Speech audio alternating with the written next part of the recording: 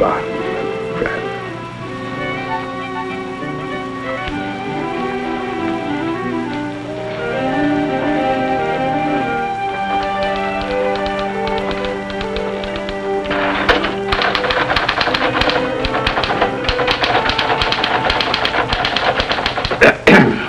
Mr. Bradford, I didn't hear you. Well, you were whipping away at that letter as if your life depended on it. Well, it does. My boss wants it finished by 5 o'clock, or else. Your boss? Well, I have a hunch I won't be able to boss you around much longer. Incidentally, did you hear from that son of mine today? Just a few lines. He's cramming for his finals. Oh, don't worry. He'll make it with flying colors. As if you didn't know. Well, I like to hear it just the same.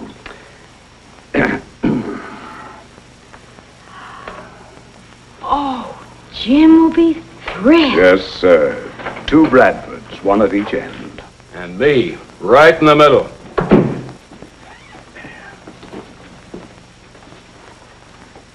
Just a rose between 2 thorns. Well, you agreed we need new blood in the organization. Yes, but it's a pretty steep price to pay. Steep price? Oh, we're gaining a partner. But we'll lose the best secretary we ever had. Oh, no, we're not losing her, Rex.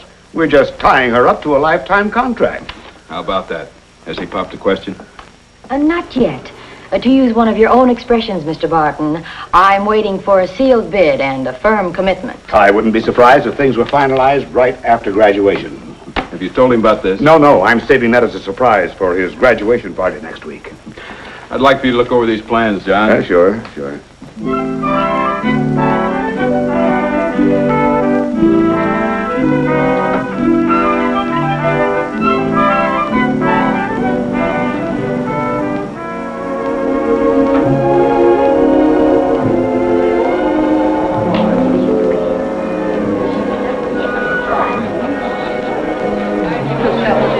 Watch that waistline, Roy. I guess you're right, Rex.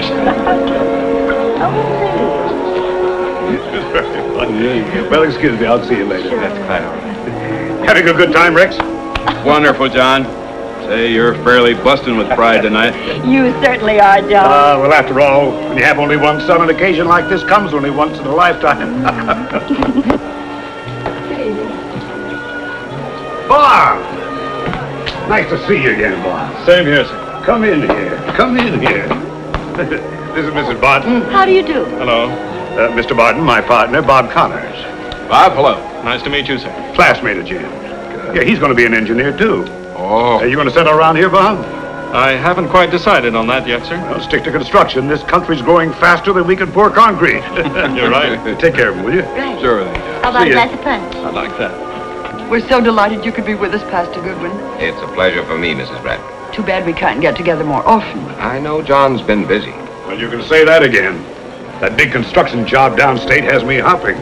Will you be able to resume on the Finance Committee soon? I'm going to try to be at the next meeting. Excuse me, will you? Sure, lady. I've been waiting for that piece of parchment ever since Jim started kindergarten. Well, I'm glad everything worked out the way you wanted it to, John. Oh, don't get me wrong, Roy. I didn't force him into engineering. He always seemed to have a natural bent for it.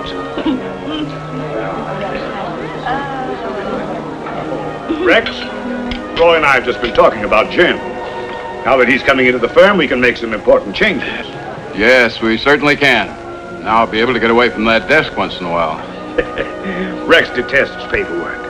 If he had his way, he'd be back in a pair of field boots, straw bossing every job. Hey, where is our guest of honor? Oh, he's working on a long-range project.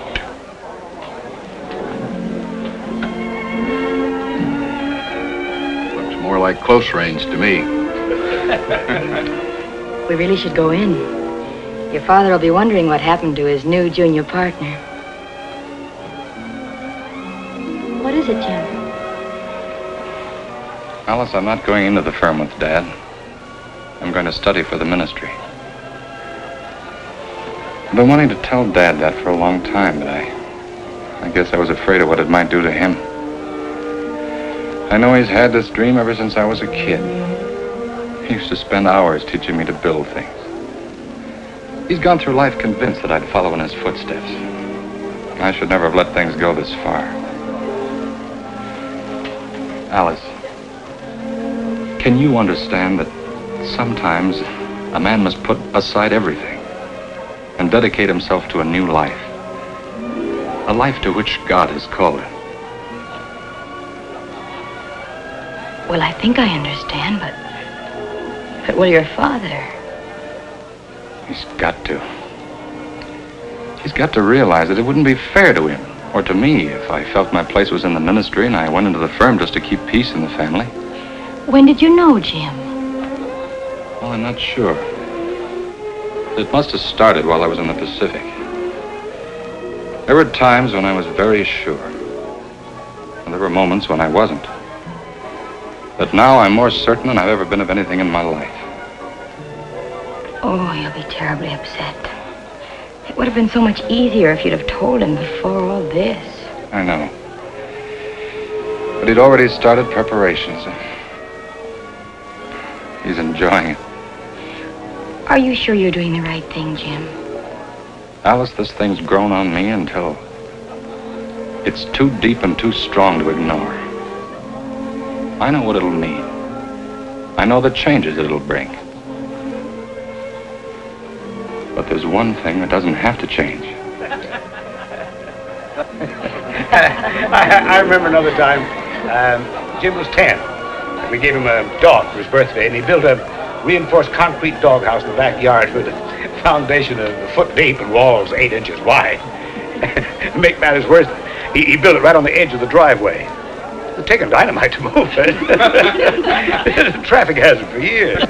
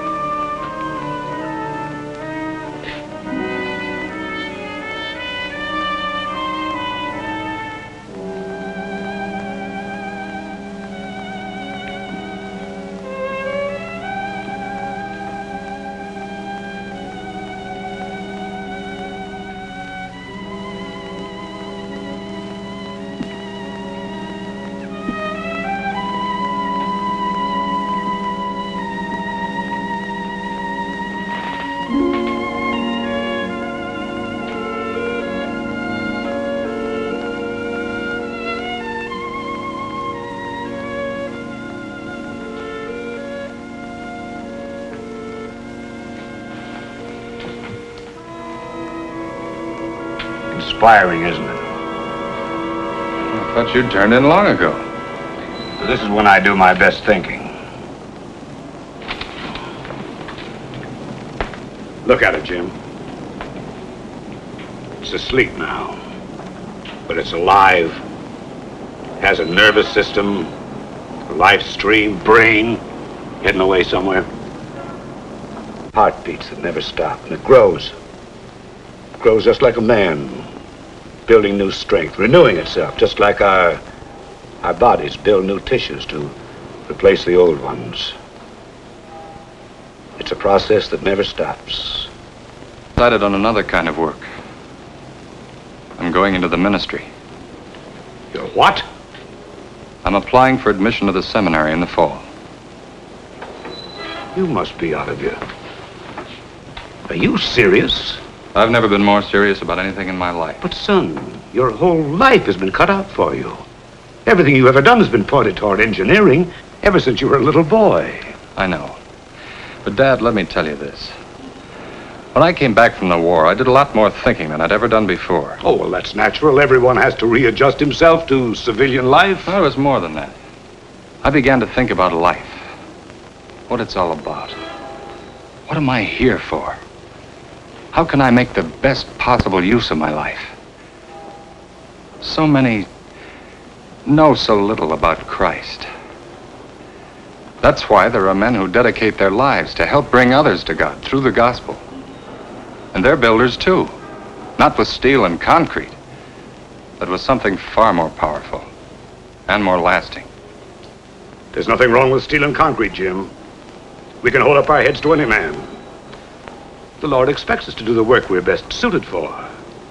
Did you ever stop to think that for every man like you with an engineering degree, There are thousands who don't know a slide rule from a T-square. Our modern complex civilization needs the slide rule men. It won't get very far without them. Without the others, it won't get any place.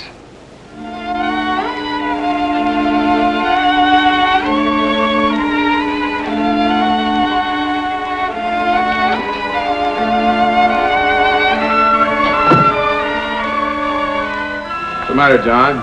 Still worrying about Jim? Well, not as much as I was last week. You know, the way I've got it figured, Rex, if he hangs around here for a couple of months, he'll be forgetting all about the seminary. Jim, will you come in here, please? If he's as good an engineer as I think he is, he'll be just dying to get his teeth into something like this. Yes, Dad? I want you to see something that's out of this world. First of its kind anywhere. 3 sides faced with glass and aluminum hung right on the steel. There should be a terrific saving in weight. Not only that, we'll save something like 60 days in the facing work alone. Nice recognition for any man connected with it. When do you break ground? Early in the fall. If we get the bid, that is. Mr. Barton, I have Pittsburgh on the line for you now. Thank you, Alice. I'll take the call in my office. Excuse me, John. Thank you.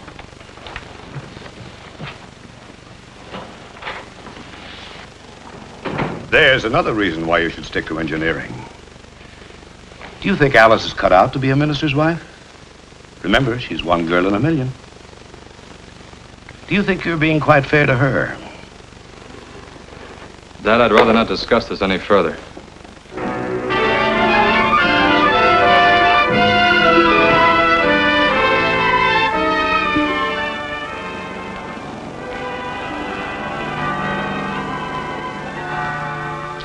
Thank you, Marion.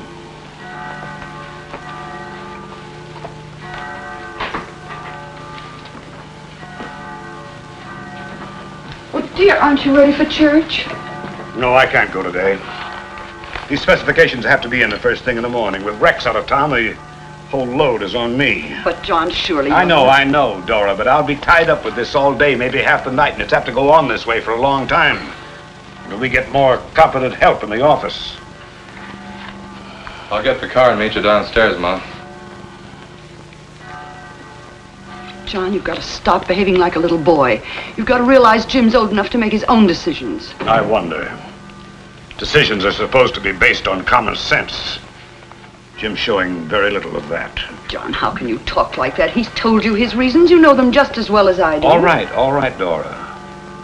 But I have a hunch that before the summer's over, he'll think twice before throwing his whole future away.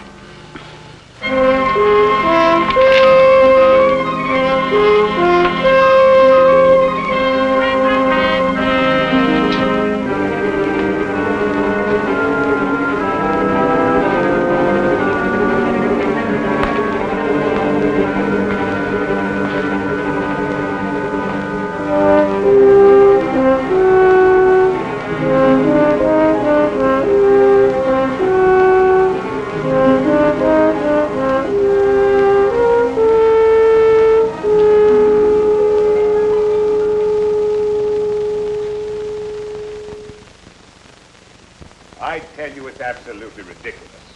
I'm not going to let you throw away the rest of your life. But, Dad, if you'd only try to understand. What is there to understand? You've proven you're a born engineer. You don't have any right to throw that knowledge away for something you don't even know you're fitted for. A man his age shouldn't be losing his temper that way. I tell you, it's I was afraid this would happen. But, Dad, if you'd only Mr. Bradford's tried to hide it, but he's been brooding over it for weeks. You've proven you're a It's not going to get him anywhere. Jim's made up his own mind. I'm not going to let you throw away the rest of your life. Cheer up. A lot can happen in the next few years. It's something I have to prove to myself. Can't you understand that, Dad? No, I don't. It's just plain stubbornness. Any way you look at it, it doesn't make sense. I thought after a summer at home you'd come to your senses. Realize how idiotic the whole thing is. Dad, I can't I help suppose it. it doesn't matter to you at all that I made plans for you all these years. Plans for you to keep the name Bradford alive. Dad, I found something more important than building bridges and skyscrapers.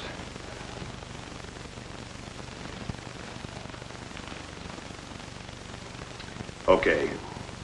Okay, Jim, let's not argue anymore. I'm sorry. I lost my temper. If you're set on becoming the Reverend Bradford, give it a trial. Get it out of your system, and you'll find a place here waiting for you. Thanks. I'll remember.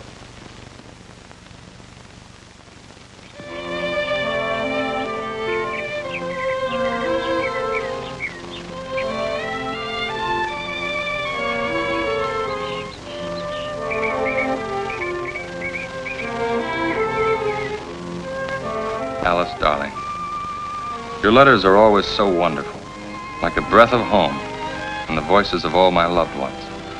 You will never know what they mean to me. The past few months have opened up a new world to me. I'm more certain than ever that I have found my calling. Please write soon. All my love, Jim. Good morning. Morning, Mr. Bradford. Well, I see the mail came through again. Mm-hmm. Come in a minute, Alice. Yes, sir.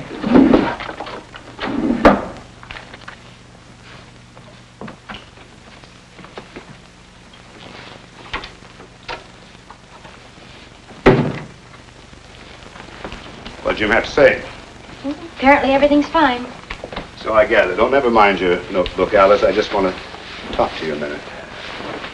You know, ever since you and Jim had your first date, I've always had it in the back of my mind that someday you two would settle down together. Mr. Bradford, I've heard of matchmaking mothers, but never matchmaking fathers. Oh, my wife feels the same as I do. She thinks you'd make a wonderful couple. Alice, I'm worried. If his letters to you have been anything like the ones I've been getting, then it's plain to both of us that he shows no signs of quitting. Well, he does seem wrapped up in his work more than ever. Yes, that's what I mean. I think it's time that we started to do something about it. We? You. I don't think he'd listen to me anymore, but I think you might be able to persuade him. I'm just sentimental enough to think that he'll listen to his heart sooner than he will to his head. But, Mr. Bradford... What do you think might happen if you suggested that you're not interested in becoming a minister's wife? I don't see how I could tell him anything like that. After all, he hasn't even asked me to marry him yet. But I thought you always had an understanding. Well, not exactly. At any rate, we're really not engaged. Well, just the same, I feel that he might think twice if you raised serious objections. I'm not sure that I should, Mr. Bradford. You see, I want him to do whatever will make him the happiest.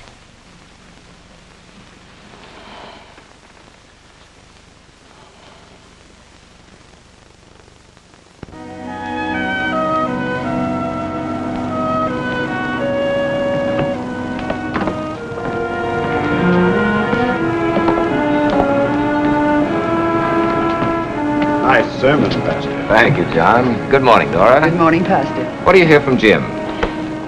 Nothing new. The same old thing. You know, Pastor, after a whole year, John still thinks Jim will change his mind. You think so, John? Time will tell. We'll see. I've had a couple of letters from Jim, too. I think I know what time will tell. Well, John, we must be going now. Good day, Pastor. Yes, good morning, Pastor.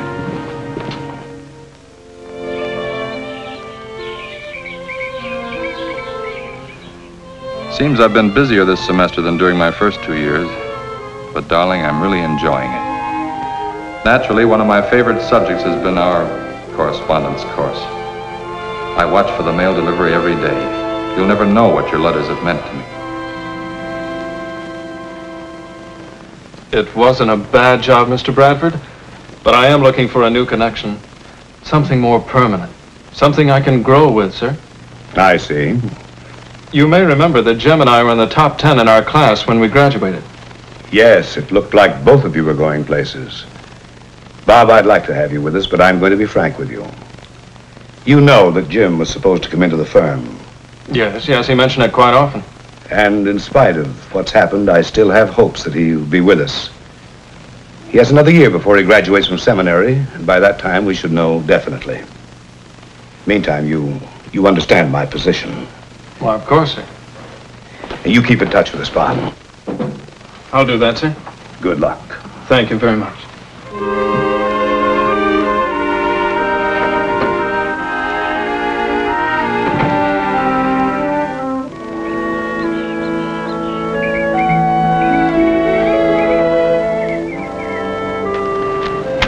Boy, did I move fast when I got your call. I went right to the station from work. Of course, your dad let me off early. For all the good it did, I had to wait a whole hour for the next train. But that doesn't matter. I'm here now and we can talk. Jim Bradford, you haven't been listening to a word I've said for the last 5 minutes. What's the matter with you? You seem so eager when you phoned me. Alice, I've been wondering for days how to tell you, how to ask you to marry me. But there's something I've got to tell you first. What is it? Well, a few days ago, I received my appointment. I've been assigned to foreign mission service. Foreign mission? But why? I always thought you'd be here in your own church, like Pastor Goodwin. I know, I guess most of us think about it that way when we start. But I hadn't been here very long before I began to look at the whole program of the church from an altogether different angle. I began to see it as a global strategy, carrying out the command of Christ, with dedicated men holding outposts in distant lands. And somehow I began to feel that God intended me to man one of those outposts.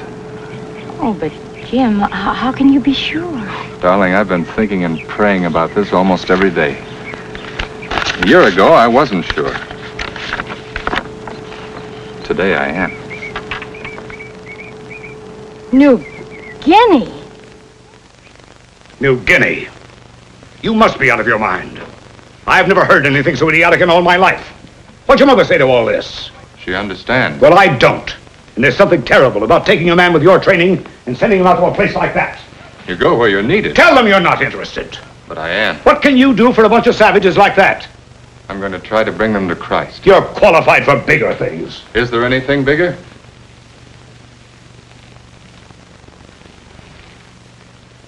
Well, what about Alice? What does she say to all this? Well, she hasn't made up her mind yet. Yeah. I have a hunch she has more sense than to waste her life in a place like that. Whatever possessed you to even think of such a thing?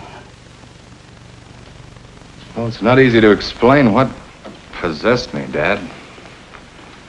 But once it started, I couldn't think of anything else. I mentioned the war before. That's when it began. That's when I began to see that the war we were in would never be won with bullets and bombs.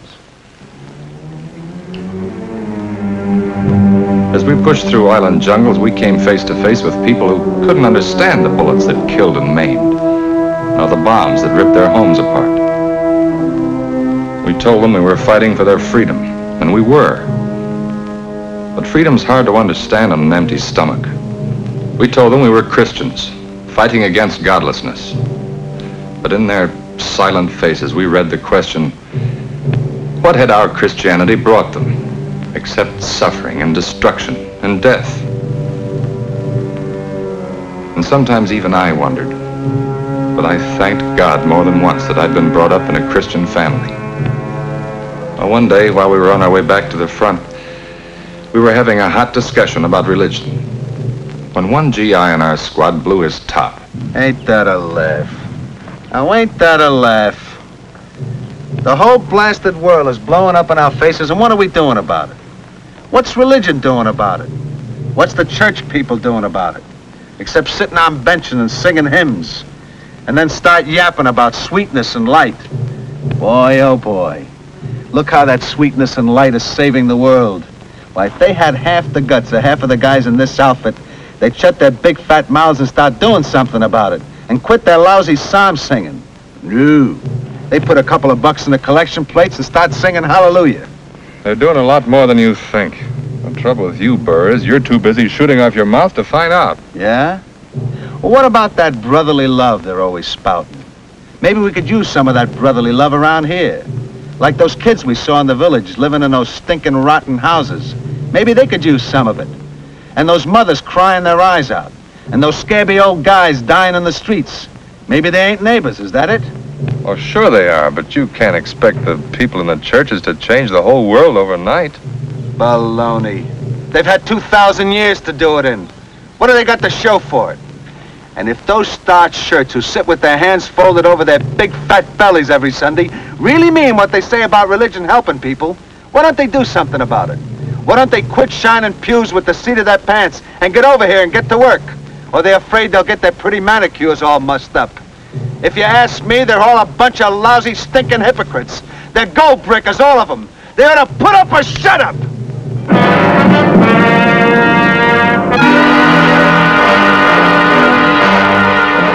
How could I answer it? How could I explain away a complacent, comfortable Christianity? I used to wake up at night with his words beating at me. I've never been able to get them out of my head. Maybe now you can understand how I've felt ever since I came back.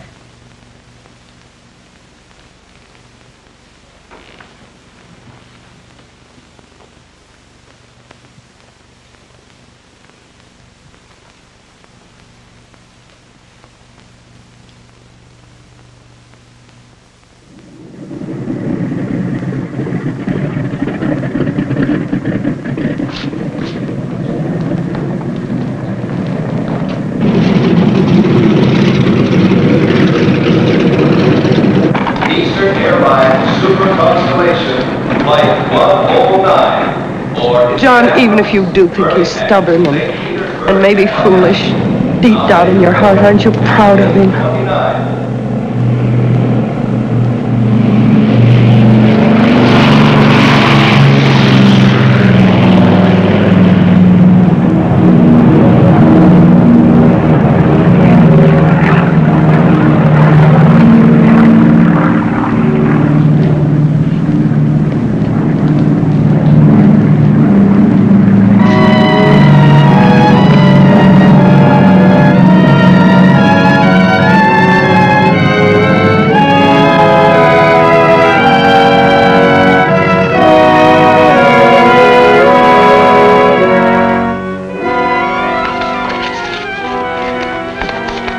Alice, Mr. Barton in his office? No, sir. Oh, Mr. Connors is joining the firm, starting immediately. Nice to have you with us, Bob. Thank you. I might as well warn you that Alice is the real boss around here, and if you want to get along, stay on the good side of her. Confidentially, don't you believe a word of that boss business. Come on, I'll show you your office. All right, sir.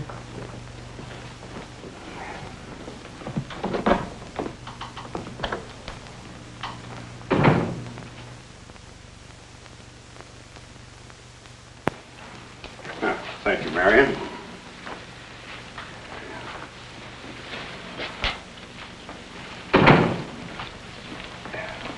Hello, dear. I expected you long before this. Oh, I was detained at the office. Is dinner just about ready? Dinner can wait. Take a look at this. Jim. Well, it's about time we had a letter. I've been so busy, I practically lost track of time, but in the evenings, my thoughts always return to my loved ones at home. I often wonder what you're doing, and sometimes, strangely, what you're having for dinner. Well, Mom, I sure miss those wonderful Swedish meatballs you used to cook for me.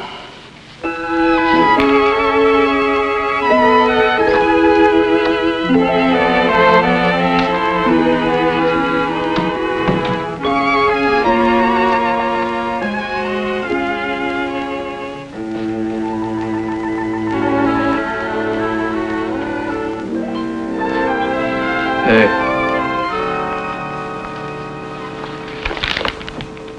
How about lunch today, huh? I know a nice, quiet little place where we could talk about dinner for tonight. Don't you ever think of anything but food? Oh, the food's only a decoy. I see. You do all your trapping with vitamins. Yeah, well, it's all I can afford. Well, I can't promise about dinner, but I always go to lunch at 12. Fine. See you then, huh?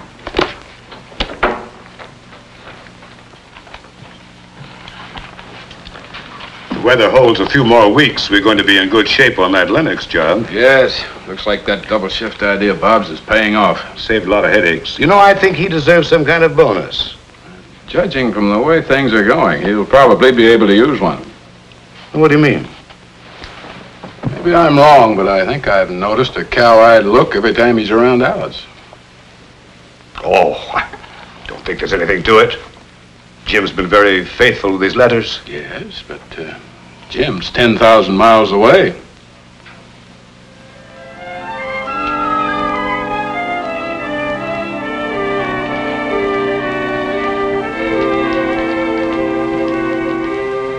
No, John, I was just glancing through those old snapshots we took, especially the ones of the lake. And I can almost smell the pines. If we go this year, could we go early? Well, depends on what you call early. Remember that time we went up in May? Had frost every morning? Seems like such a long time ago. Wasn't that the year that Jim helped the beavers build their dam out back of the cottage? Yes. Nearly flooded us out when it broke. I think he realized after that he wasn't as smart as the beavers. Thought we'd have a letter from him today. Busy as he is? Can't expect a letter from him every day. I know. Alice hasn't heard from him for several weeks either. I have a feeling that he and Alice are drifting apart. It isn't easy to keep a romance alive when you're 10,000 miles away. I always dreamed that Jim and Alice would marry. Yes, I thought so too. She hasn't seen Jim in over a year.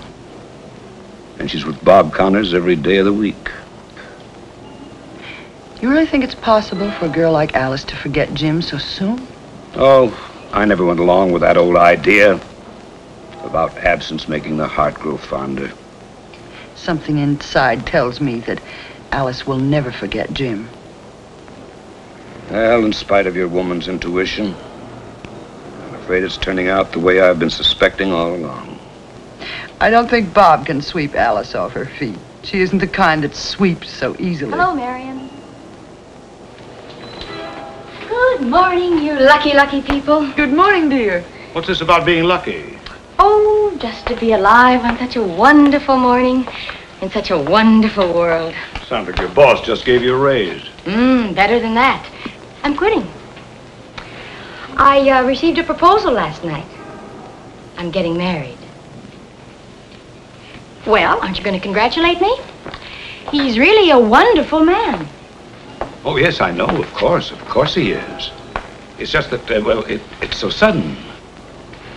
Are you sure you're doing the right thing? I've never been more sure of anything.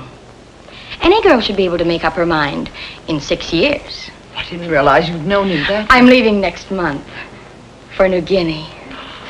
Oh, I'm so wonderfully happy, dear. May God bless you both. Alice, it's just everything that I've always wanted. Oh. Hold on, wait a minute. You said he proposed last night? Is he? No, it was a cablegram. I'm sure it was the shortest and most expensive proposal ever made. What did I tell you? I knew all along this was going to happen.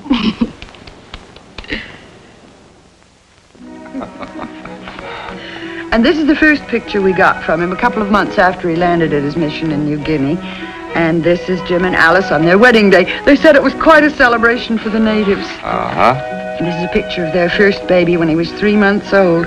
They named him Jim Jr. And this is a picture of little Jimmy on his 2nd birthday. We got it in our last letter. I haven't pasted it in yet. Fine-looking boy, isn't he? I'll say he is. James W. Bradford, Jr. Every inch of Bradford if I ever saw one. He has Alice's eyes, though. Oh, but look at those shoulders. He's going to be big like his father. His grandfather.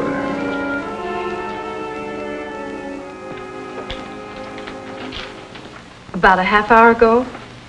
Thank you very much. Goodbye. Mrs. Bradford said he was coming straight to the office. Oh, I hope so. He knows this bid has to be in by 11 o'clock. No chance of postponement, huh? We might just as well forget it. Good morning. Good morning.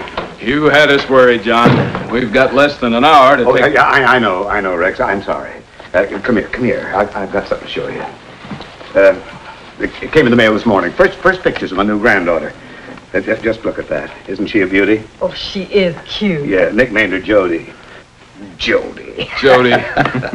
Oh, just look how Jimmy's grown. My goodness. You know, I don't see any reason in the world why that young fella shouldn't grow up to be a crackerjack engineer someday. Now there, look at that, Pastor. Living in a shack out in the middle of nowhere. Now I ask you, is that any way to raise a family? What's going to happen to those youngsters brought up with a bunch of savages? If the gospel has reached them, John, I'm sure they're savage in appearance only. But look at it from a practical standpoint. If Jim had stayed here with the firm, by now he could be earning enough to keep a dozen missionaries in the field. I dare say he could. Well, then wouldn't it be just plain common sense for him to stay home and contribute his money? John, there are millions of us here at home with the means to support our missions, but only a chosen few have the qualifications and the consecration to do what Jim's doing. Nah, I still say he could do more for his church right here than he ever could in that God-forsaken place. God never forsakes. That's why he called Jim to carry on his work in a distant field. What is it, dear?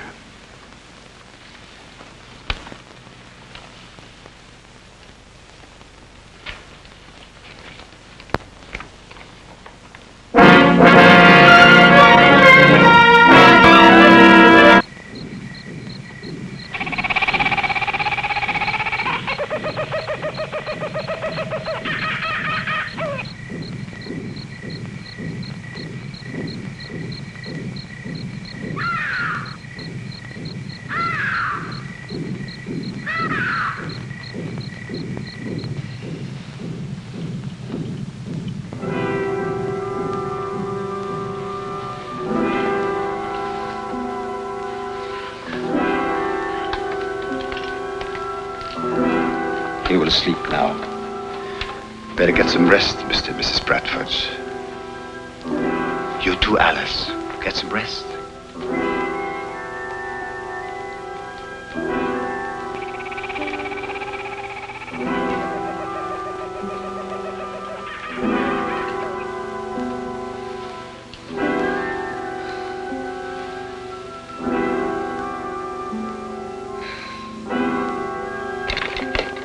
Is there no chance of moving him from this place? Not until the fever is down. Then we'll fly him out to Madang. How soon do you think that would be? Can't say yet. Each case is different. Depends on the individual. Has to run his course.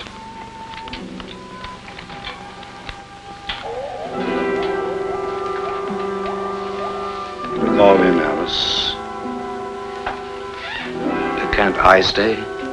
I don't like the idea of leaving him alone. He won't be. My wife is a registered nurse. She will be on duty tonight. I'll wait till she arrives, Doctor.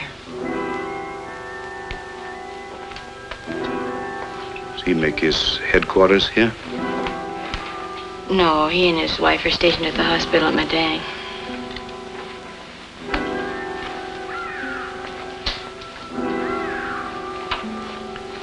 Is this where Jim works? It's his main base, but he spends a lot of time out in the native settlements. That's where he picked up the fever.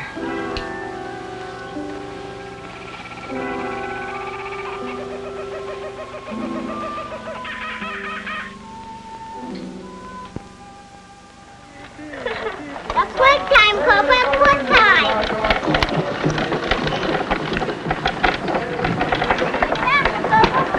Wonder which one they'll wear out first, Cope or the wagon. They don't seem a bit nervous in front of that native. Cope is one of their favorites. A houseboy? A medical orderly and our best interpreter. He was one of Jim's first converts. Alice, I'm terribly worried. We've got to get Jim away from here. I've prayed that we could, but Dr. Newman insists he's in no condition to be moved. I mean, after he's well, isn't there a chance that he'll come home to stay? It would please Dad so much. I know. I used to ask myself the same question when I first came out here. I was homesick and miserable. Then when the children came, I began worrying about them and their future. I don't know, after a while you forget all about your own problems. There's so much to do. The work at the mission becomes your whole life. It's greater than any material reward. It comes from knowing that you've brought these people to their Savior. I'm sure that Jim knew when he was in the seminary that This was the work God wanted him to do.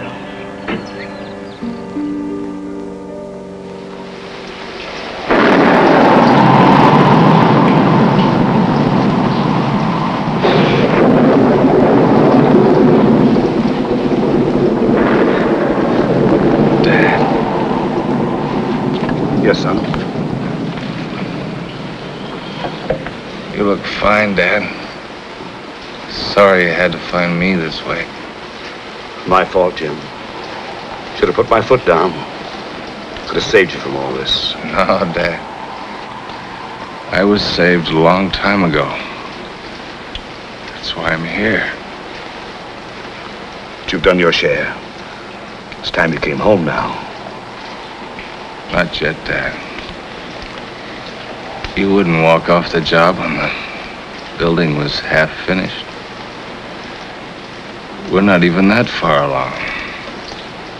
Barely laying the foundation.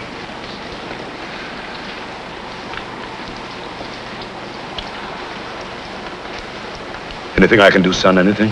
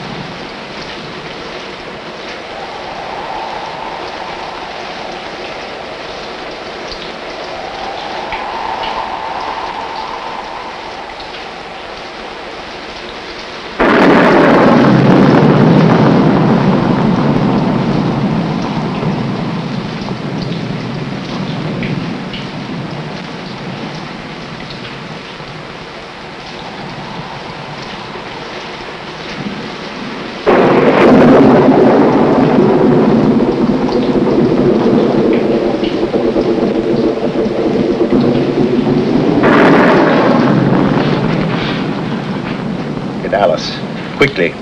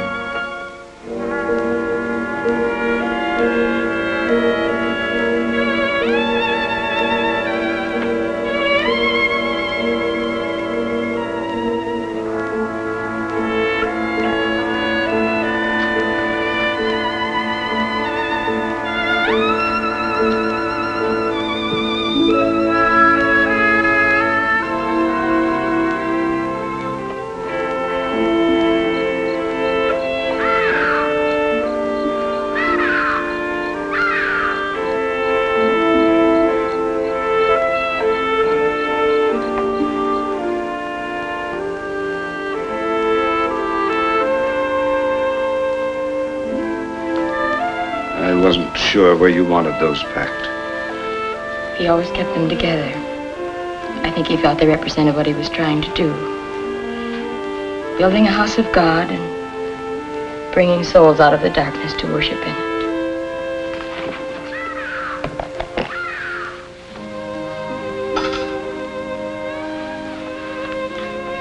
When I asked him if I could help, if there was anything I could do, he just handed me this. Have you read it? Some of it.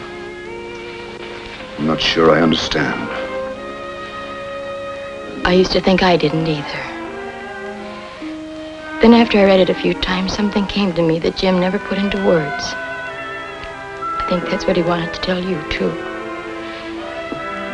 It's a record of his work.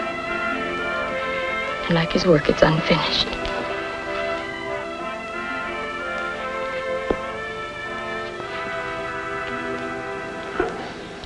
I got it off this good for you, Amu. If it starts squeaking, put some grease on the wheels.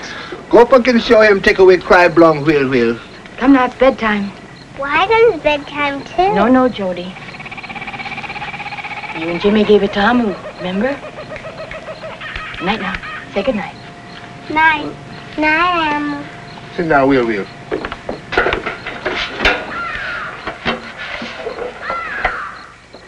Say good night to Grandpa now. Yeah. Good night, Jody. Sleep tight. You too, Jimmy. We got a big day tomorrow. Do we go to sleep on the airplane when it gets dark? Yes, sir. All the comforts of home. Grandma will tuck you in, and I'll be in later to hear your prayers.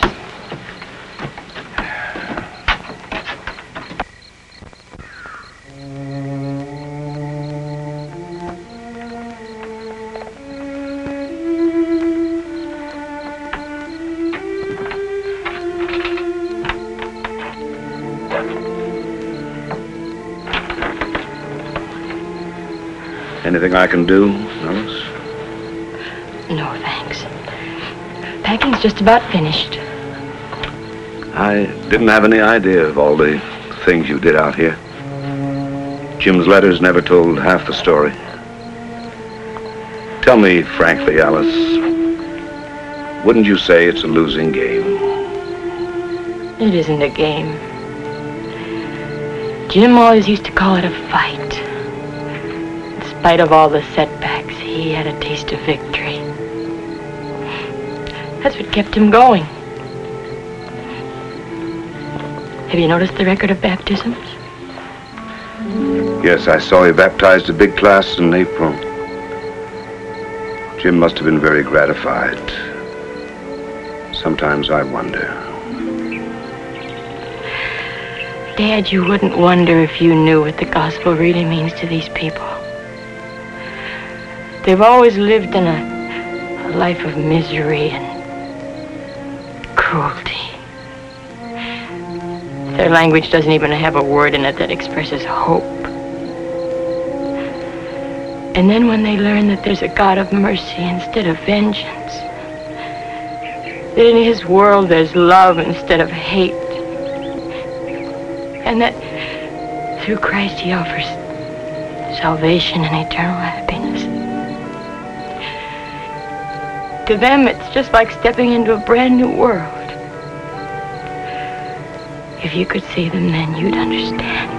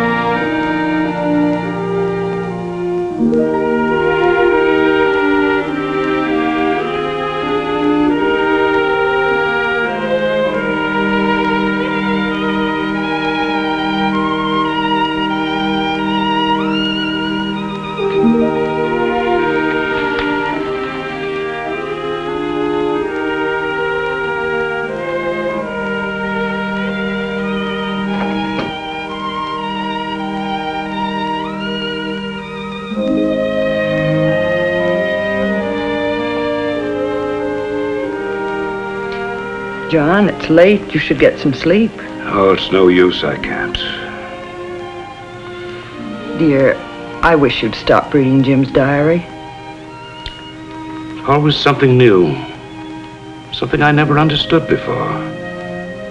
I know it makes you feel closer to him, doesn't it? Very close. Here, just read this page.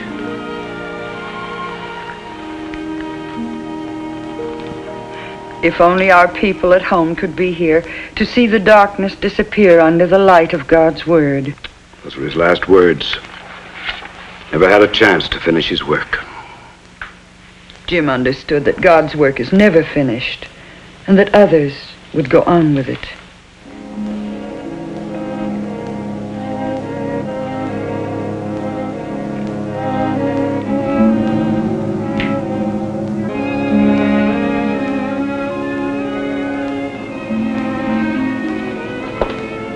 Hurry and get your coat, Jimmy.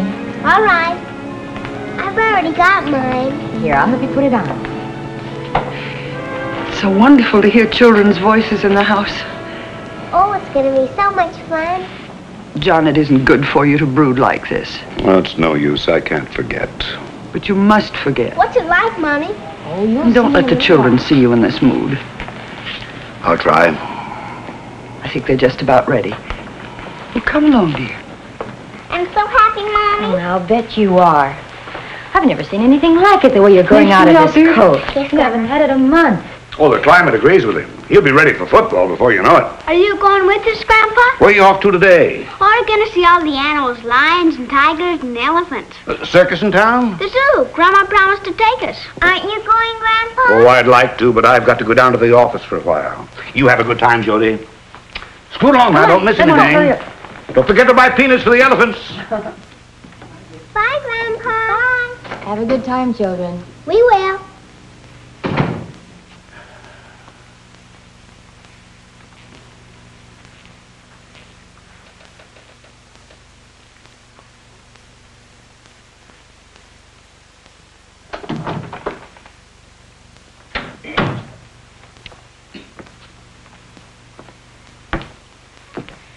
Maybe you should have gone, Dad. A little change might have been good for you. Oh, it isn't easy to forget the past. I know.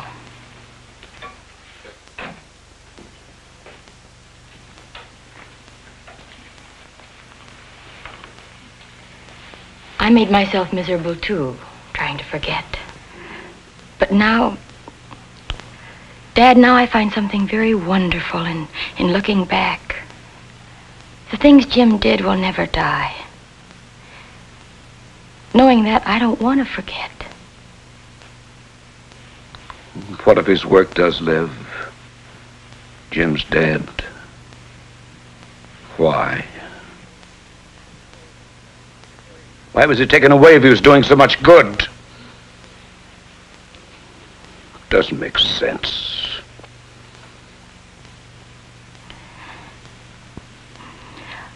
I don't understand it any more than you.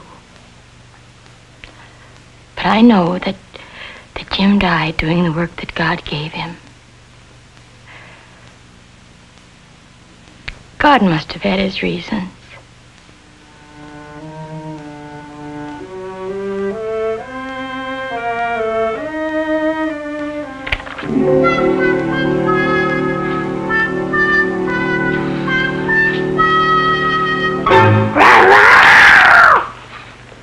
I bet you, didn't I? You sure did. I thought I was a goner. I walked to a Halloween party and scared all the kids good.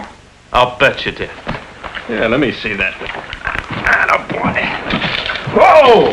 Hey, that was close. What you need, young man, is some diagonal bracing here. What's that mean? Now, I'll show you. Every building needs bracing, Jim. Why? Otherwise, it's like trying to stand on one foot. Another engineer in the family? Bob can fix anything. You better get ready for bed, Jimmy, if you want Grandpa to read your story. Okay. Tell Mommy how I scared you. All right, Jim, we'll do that. Good night, huh?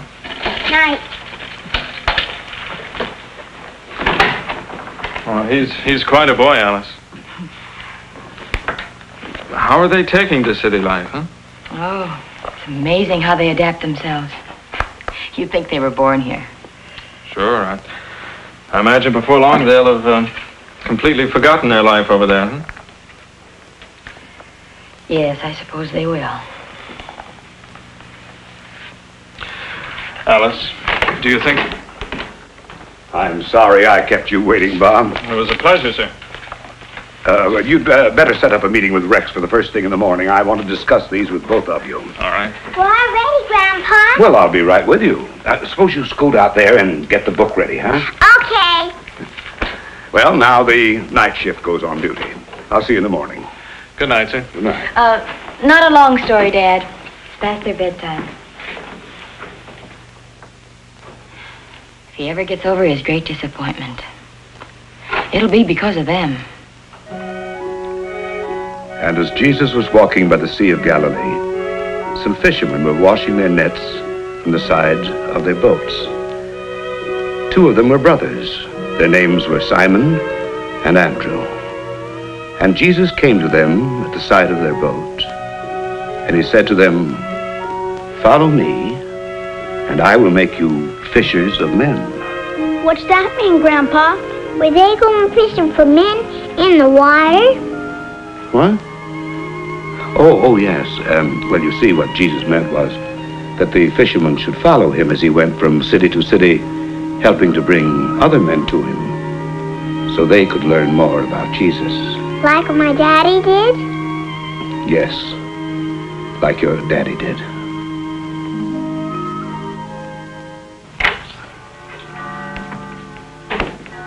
Are the children ready yet? In a few minutes. I didn't have a chance to mention it last night. I got a letter from Gertrude Newman. Remember her, the doctor's wife? Sure. They just returned to Madang after a few weeks at the mission. She said they're facing a serious problem. You see, Dad, they haven't yet sent anyone to replace Jim. They haven't? Why not? Well, there just aren't enough workers to go around. Alice, could you help me a moment? I'll be right there. Oh, Gertrude said Cope has been running the mission practically single-handed. I better go help Mother.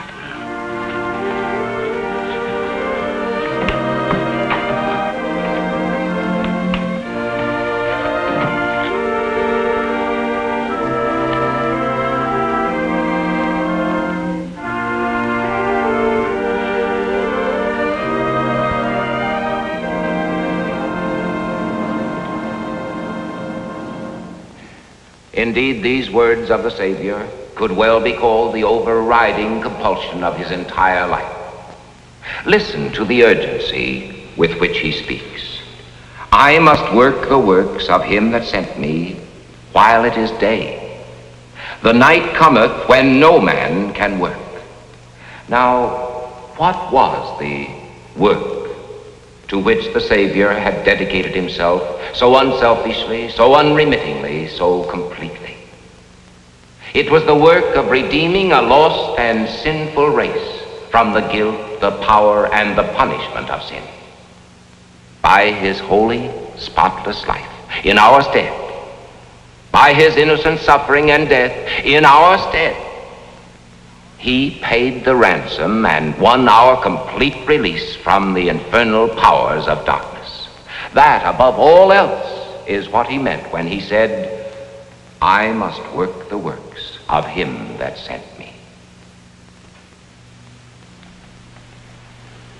And do you know what he's saying to you and me today?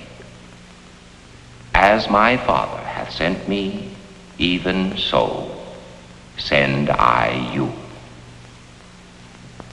We too have a divine mission here on earth. Ours is the task of proclaiming far and wide to all men everywhere the glorious news of their redemption through the life and death of Jesus Christ, our Lord. Now, honestly, how much are we doing to fulfill the Savior's purpose here on earth? How much are we giving of our time, our talents, our possessions, of ourselves, in order that the unfinished task which he has placed before us may be carried forward? Well, we sit here on Sundays. We bring our offerings. We sing our hymns of praise. But Christ did more than sing. He did more than give. He worked and bled and died in order that all men everywhere might live. If only our hearts might be touched by the warmth and fervor of his love. If only our eyes might catch the vision that was his. If only our lives might be completely dedicated to his purpose, the spreading of the gospel to the ends of the earth. If only, like him, we might hear that inner voice at the dawn of each new day which says, I must work the works of him that sent me.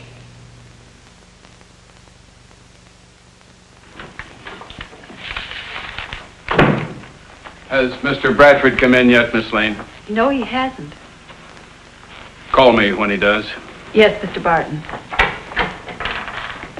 Good morning, Miss Lane. Good morning. John? Oh, hello, Rex. How's everything? Under control. I'd like to go over these Bardwell papers with you. Of course. Come in. Come in.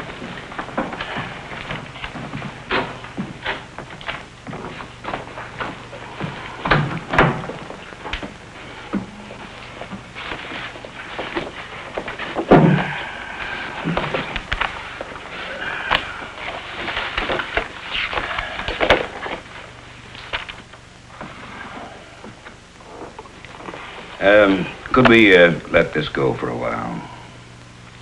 I suppose so. What is it, John? I gotta get away for a while. Maybe for a long time, but I'm sure that since Bob's taken hold, the two of you can get along without me. You've earned a good rest. Oh, no, nothing like that. But I'm going to try and pick up where Jim left off. You doing missionary work? In a sense, yes. I don't get it, John. Ever since I came back, an idea has been growing in my mind like it did with my son a long time ago. Of course, we can't all be foreign missionaries like Jim. But we can do something that the church has been stressing for years. What's that? We laymen have a job to do. Recently, I attended a national meeting of the leaders of our church, and Rex, I've had my eyes opened. There's a great need all over the world today, and perhaps I'm not too late to make people realize how vital it is. I'm going to do a lot of work right here at home. It's not going to be easy. Probably be the toughest job I ever tackled in my life. But it's something that would have made Jim very happy.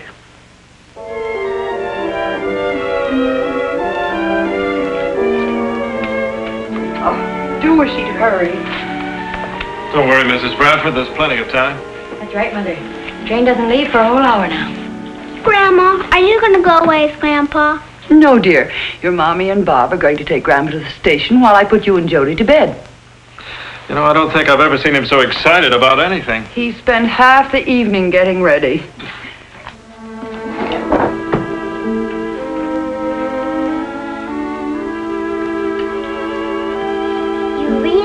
Fishing, Grandpa? Fishing? Well, now, whatever put an idea like that in your little head? Mommy said you were like the men Jesus talked to in the Bible book. Oh, no, not quite, but something like that. Here, you sit on Grandpa's lap and I'll try to explain.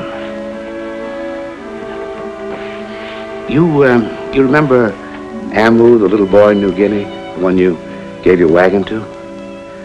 Well, there are lots of little boys like Amu all over the world. who don't know anything about Jesus. Somebody's got to go and tell them, like your daddy did. My daddy told everybody about Jesus. Well, Jody, I can't do what your daddy did. But I'm going out and tell a lot of people that the world needs the very thing your daddy did. And maybe when they know, they'll send more and more people all over the world to do what he wanted to.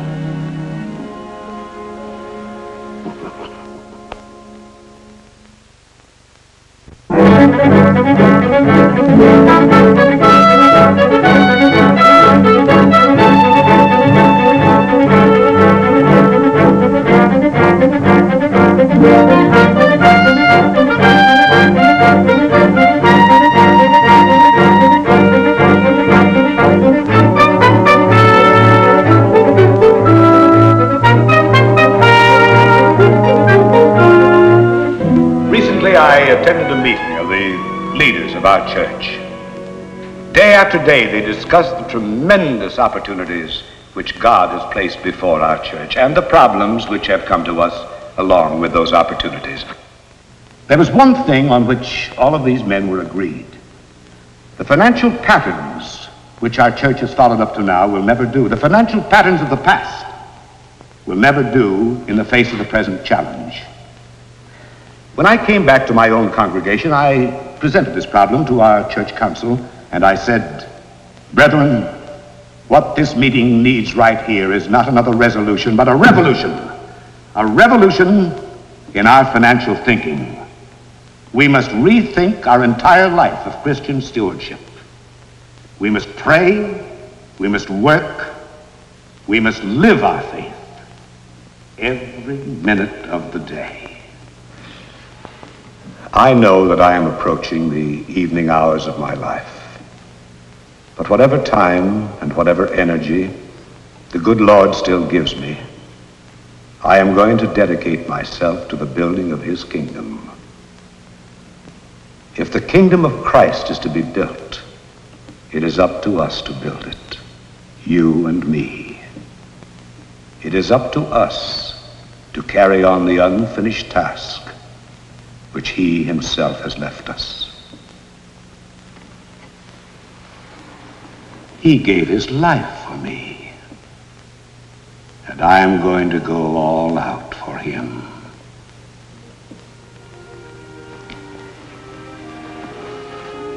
Some time ago, I read a passage of the Bible written on the flyleaf of a missionary's diary. A passage I shall never be able to forget. I should like to leave it with you tonight. They are the words of Jesus. I must work the works of him that sent me while it is day. The night cometh